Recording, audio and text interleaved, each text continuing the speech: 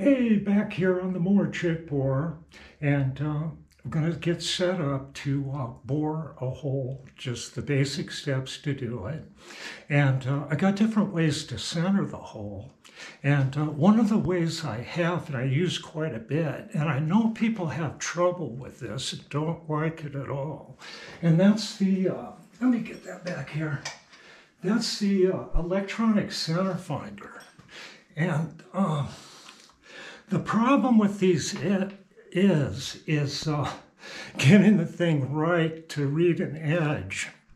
And what I've done is I found the high spot, because they can't make anything perfect.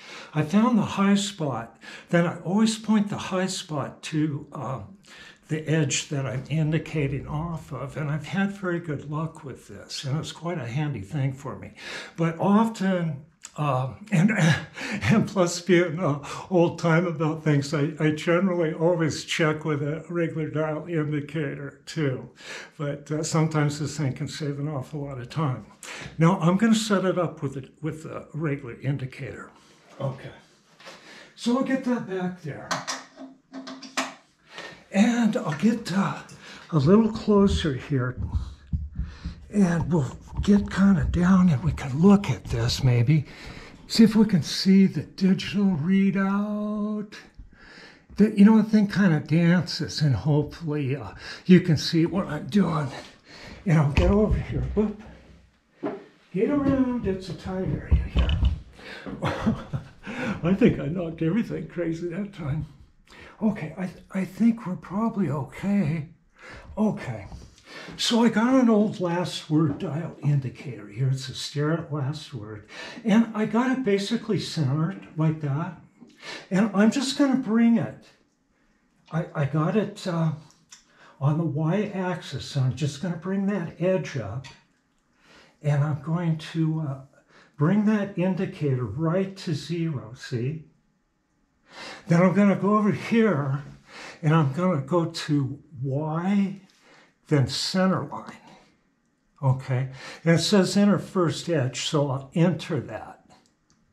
Now, you can't see it, but I'm going to be able to see it. I'm going to go back. Okay, then I'm going to turn it 180. All right, and then I'm going to go back, and I have to get my head back here. And I'll bring that to 0 again, okay? And that is right there. Okay, so I enter that edge. Okay, now I bring it to 0. And that's somewhat center. Okay. There we go. Oop. Going the wrong way, it's so easy to do. We'll get that pretty good. There we go. Okay, now I'm going to do the same here. I'm going to bring it 0, get that edge, bring that indicator up to 0. Then I'm going to go X center line. Then I'm going to enter that edge. Enter. Okay, I'm going to back this up, turn it 180, and then I'm going to bring against that edge. And I have to get around here and look.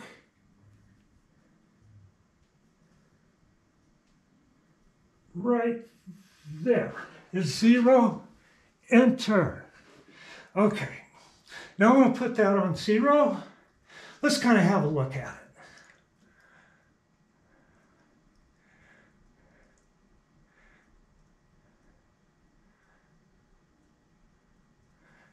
I have to get it pretty close anyway, huh?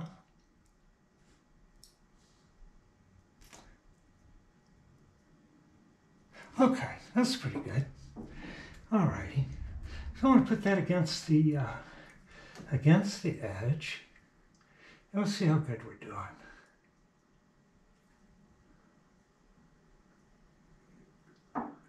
I don't know if you can see that, but that's very good. Little correction on this side. No, not very much. Get it over here. Oh, I'm going to push it back. Might have a slight ovalness to this hole. I'm going to lock that. Now these are non-influencing locks. They don't work on the get. Oh yeah. I think that's really good. Oh yeah, that's good. I'm very happy with that. Okay, so there we go.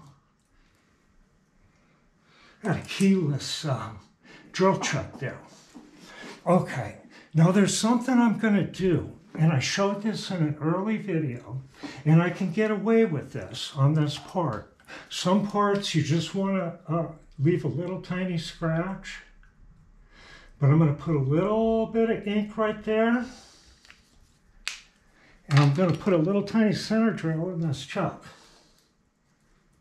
Okay? Just like that. Fire it up. Put in gear. Make sure that's snug enough. There we are. Okay. Now I'm going to move over to that ink spot that I think I need to add to.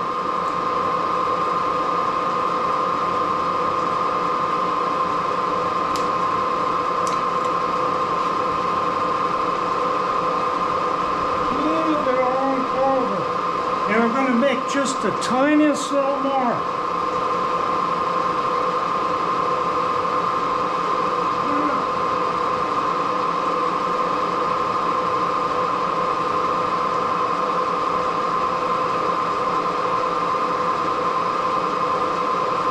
Oh, that's good. All right.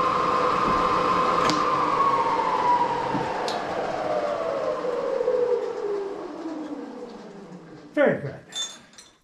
Okay, I'm going to get the drill chuck out of there.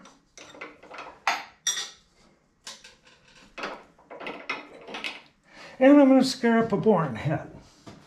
We'll get that happening.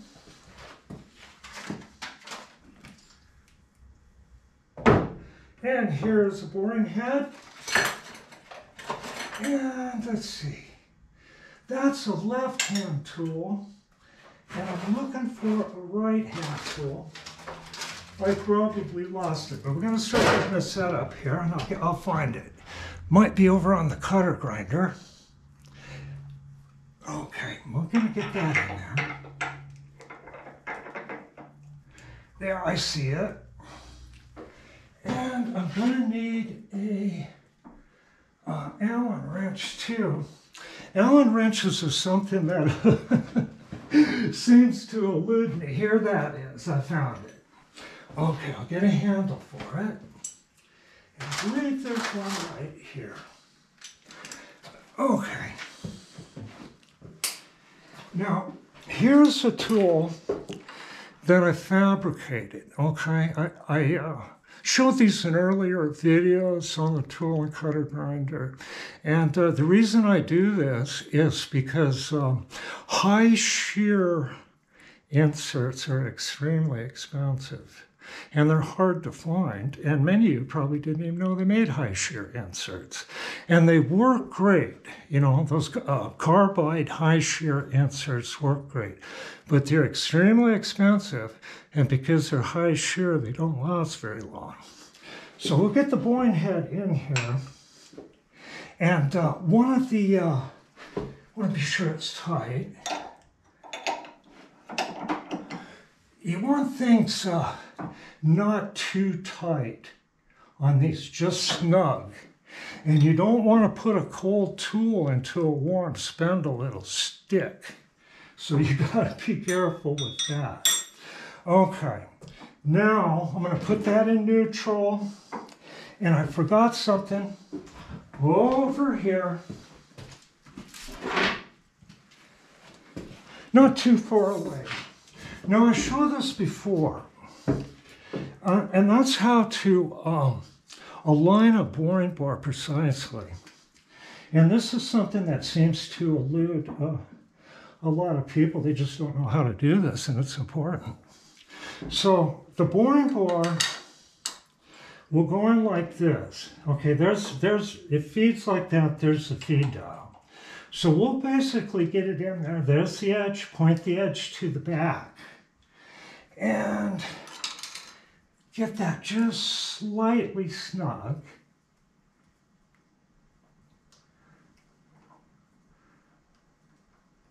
Slightly snug, the screw's gonna fall out of there.